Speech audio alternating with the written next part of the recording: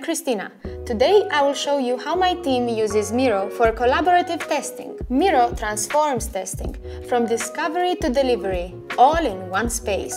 Miro is central to how we test features. These sessions bring together software engineers, QA, designers, and product managers. Each session begins with clear instructions. There are details like feature flags and testing goals to keep everyone aligned. We use a frame to organize user journeys and feature scenarios. While these guides provide structure, Miro encourages us to explore unexpected paths and uncover new insights.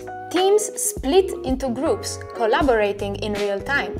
Findings are sorted into bugs, UX improvements and suggestions using sticky notes, screenshots and annotations. And yes, it can get pretty chaotic, but that's where the magic happens. With Miro's grid feature and the Jira integration, we turn chaos into next steps. Bugs are prioritized, mapped to features, and tracked with detailed annotations to ensure alignment.